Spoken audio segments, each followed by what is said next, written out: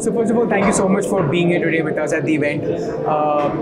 My first question to you is, you spoke about the Indian drone industry. Where do you see the entire industry heading to, and what are the key challenges that the industry faces and will face in the years to come? Thank you. I think it was a privilege for me also to be on such a large domain, business world, and I really enjoyed it. I see a big future for drones in India because it brings a total change of concept in security, in logistics, in disaster management, in agriculture infrastructure. And what is happening currently is very positive and strong happening to take the drone industry on that roadmap. There are experts at the moment. We are working in this industry.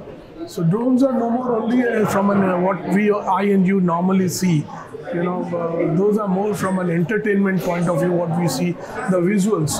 But from an application point of view, areas like security, where I come from, or agriculture, or infrastructure, even pipeline management, traffic management, these are the areas where a lot is happening.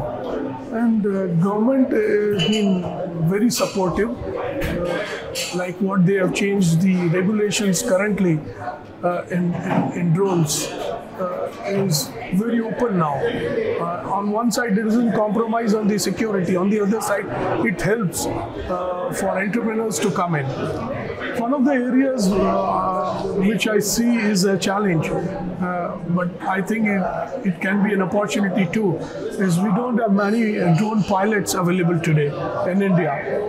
Statistics shows almost 1 lakh of pilots are short today. And so it's a good opportunity if academias or training academies can come in and they can train youngsters into drones. And the syllabus and the courses are not difficult that they can't. And I think it will also help in the unemployment aspect of what the government and the industry also wants. A lot of youngsters will get a job.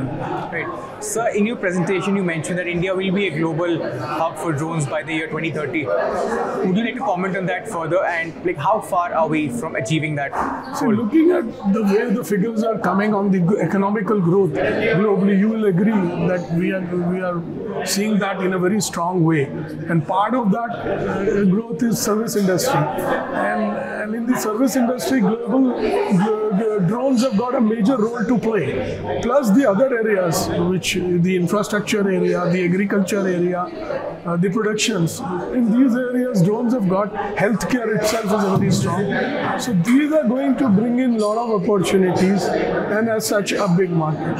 And as such, India, which is at the moment globally seen as a happening place, I think it's not wrong to say that India would be a global hub by a reasonable margin up to 2030. Okay. So we already know that one of the applications of drone technology is in the security sector. Yeah.